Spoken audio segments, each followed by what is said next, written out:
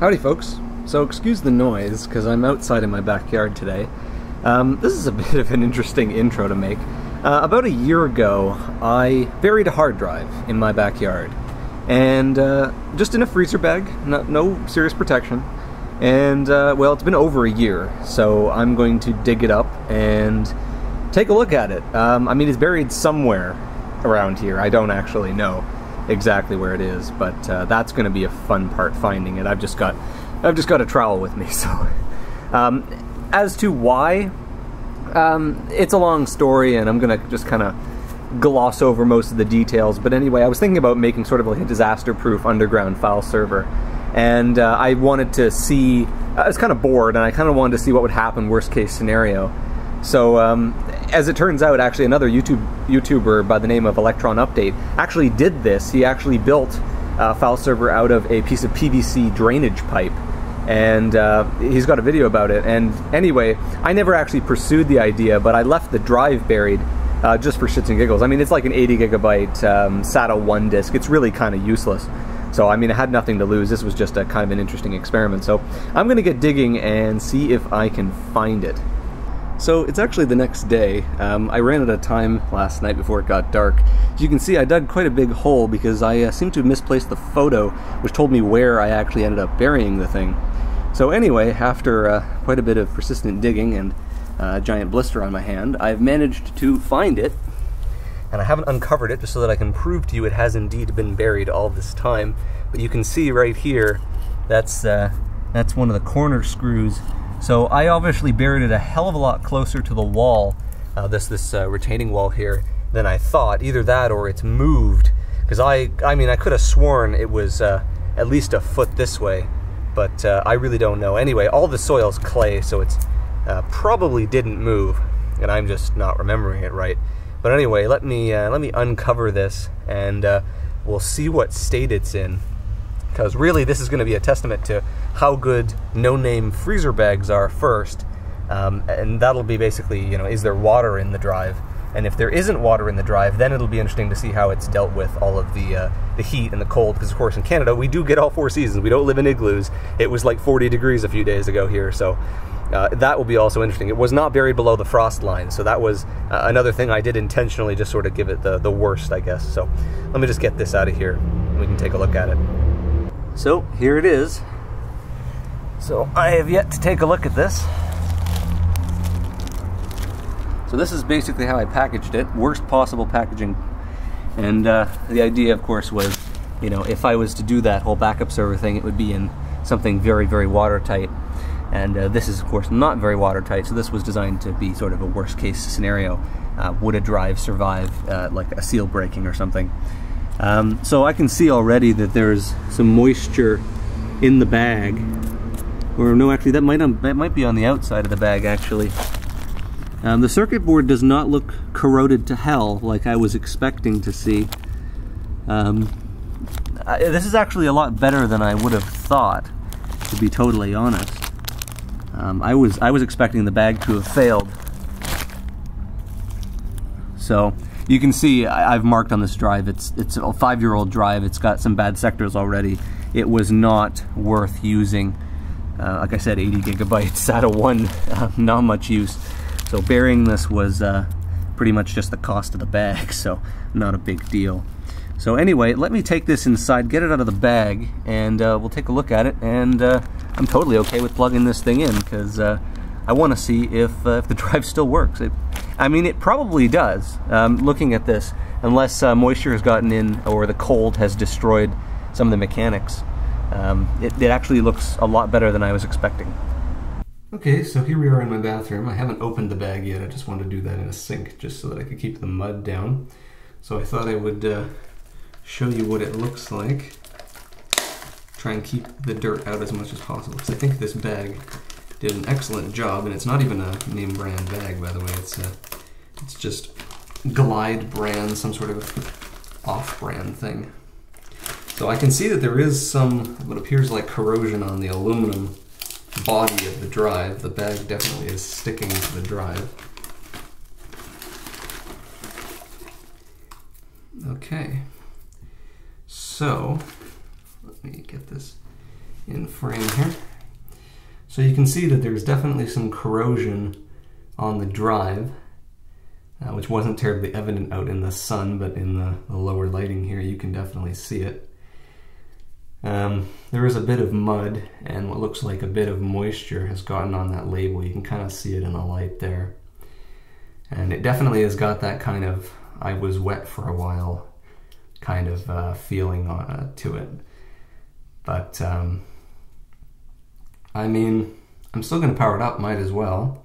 But it doesn't, I mean, even though the electronics are probably fine, the mechanics could look just like this, and that would not be good. So let me, I'm going to probably brush this off so I don't get it stuck in my drive caddy, and I'm going to, I guess, just power it up. So yeah, let me go clean this up and wash my hands, and we will fire it up for the first time in a year.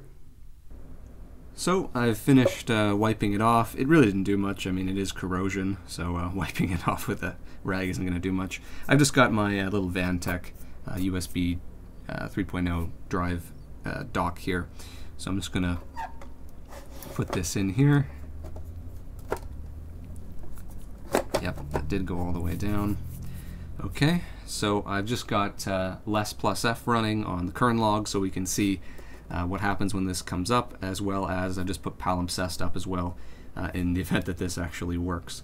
So here goes.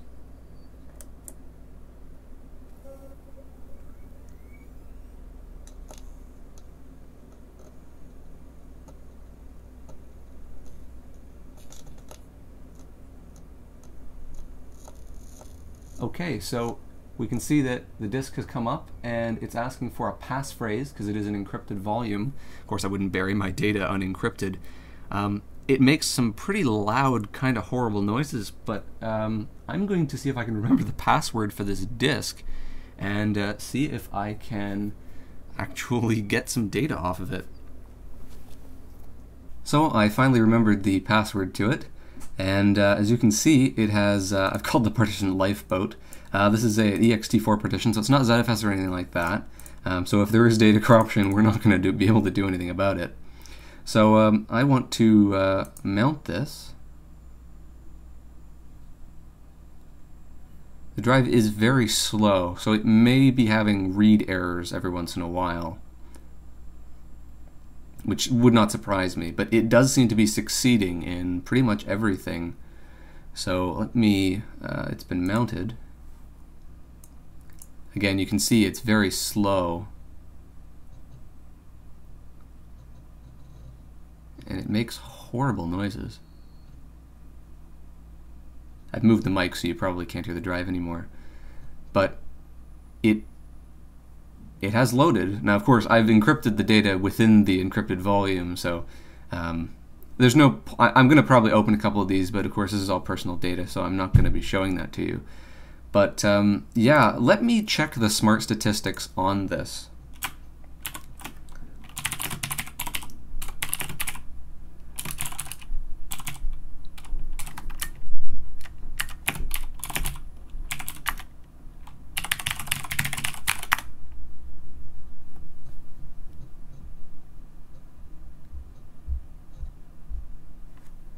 Okay, so looking at the smart statistics, this is all the drive data if you care.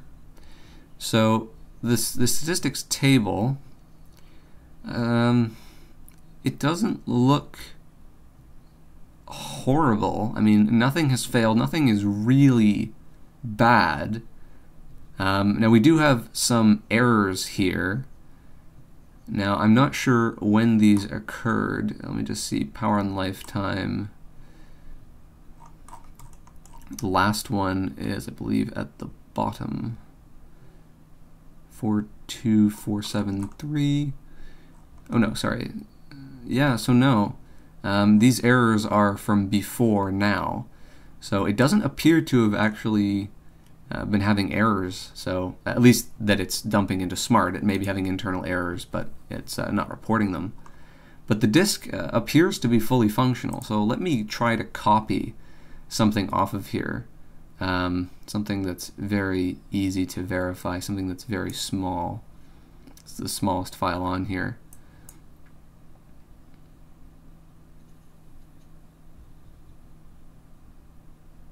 Let me move the mic so you can hear this.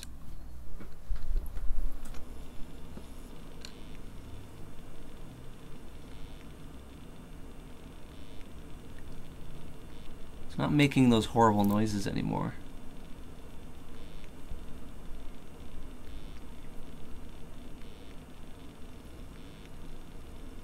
And I know that 13 megabytes a second is kind of pathetic for a hard drive, but given when this disk was manufactured, it's still worse than what it should be, but it's not that bad. It's not like this drive was ever designed to do 200 plus megabytes a second like modern disks. That's just not the case.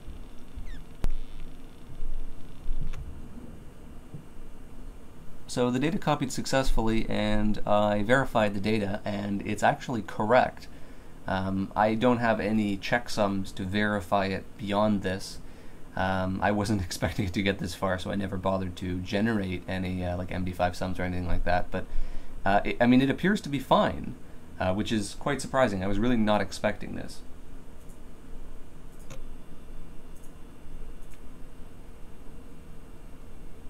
So let me try and power cycle it and see if you. I've moved the microphone closer, so maybe you can hear the way this disk powers now.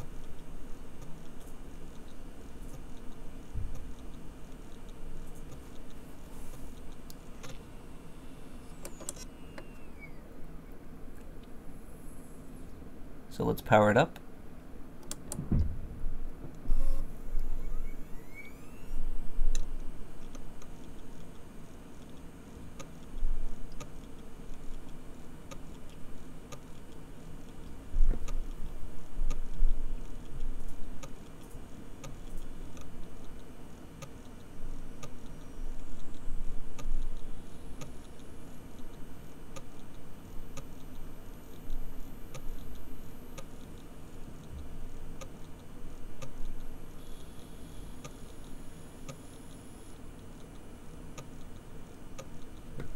So it appears to be doing a very modified click of death.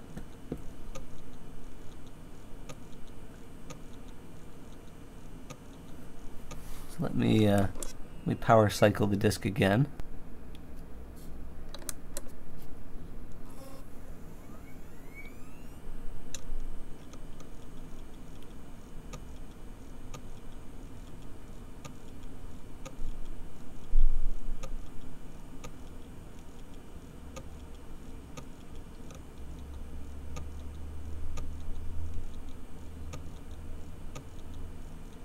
So I think I can conclude that the disk is very, very unhappy, but data recovery is possible.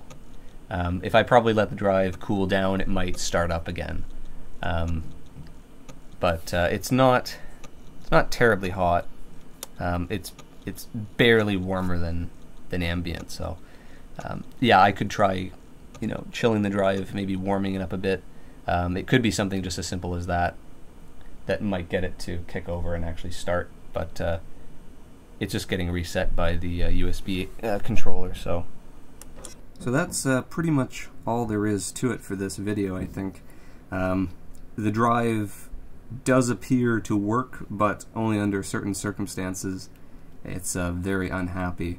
So would I consider this viable? No. But of course, if you did it properly, like you used proper PVC pipe or whatever, it would, and you were really able to keep the water out, it's potentially a viable method of storing data for, the ultimate disaster.